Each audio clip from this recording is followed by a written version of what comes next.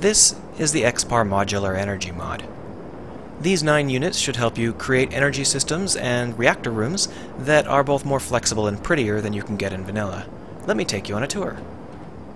We have 3 reactors, light, medium, and heavy, 3 upgrade units, light, medium, and heavy, and 3 batteries, a battery, a capacitor, and a fuel cell. Let me show you some of the ways you can arrange them. You might find this on a medium frigate, 3 medium reactors, each one of which has a heavy upgrade, and also 6 batteries. My batteries are actually useful, although hopefully not overpowered, so you could use these batteries to kick in when you needed to do heavy maneuvering, whereas you'd leave the baseline load on the reactors. Here is the big brother of that. Each of these large reactors has 2 heavy upgrades, bringing each large reactor up to 220% operational power. Here's a more elegant solution. This has 2 large reactors, each one of which has been hit by 4 medium upgrades, a small upgrade, and a large upgrade. That makes these reactors very, very powerful for their weight. We've also got a fuel cell in the mix. Fuel cells can store a tremendous amount of power, but they only output as much power as a small reactor. We've got some medium reactors on the other side because they fit into the space and because medium reactors are really great at wiring into conveyor systems. Here's a cargo ship.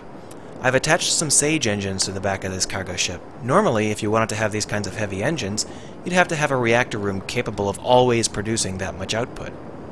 But what I've done is I've put in some capacitors. Capacitors can put out a tremendous amount of energy, but they can't store very much. It's just enough to let you run those Sage engines for maybe 10-20 seconds, so you can get this ship up to speed, but you can't, keep using that power. The power is provided by these 4 small reactors with 2 upgrade units, and the batteries are switched on and off automatically by an AI called Freya. Freya is not quite ready for prime time, but if you wanted an early release version, you could steal her from this game world. Here's a fighter with the same basic philosophy, Sage engines and a capacitor. This fighter is called the Baby Elephant because it has a medium reactor with a large upgrade unit attached, and it kind of looks like an elephant.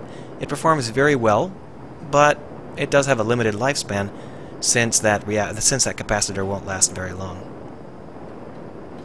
Here's a ship with no reactors at all, because in this case the fuel cell can last up to 2 days, so there's really no risk of accidentally running out of power and getting stranded. Here's a drill system. I've used 2 small reactors, and because of the small reactor's unusual conveyor system, I've used those to hook into the sides here. So my reactors are actually part of my core conveyor unit. It's also got a capacitor because it's got some heavy engines on the back, so that you can get up to speed nice and fast. These are the sorts of things that you can build using my system. It's balanced to be lighter, but a lot larger than vanilla systems. This is counterbalanced by the fact that these batteries are really effective and efficient. I really do recommend getting used to using batteries and capacitors. They are very useful, and overall I think that it looks great, feels great. You'll have to let me know what you think.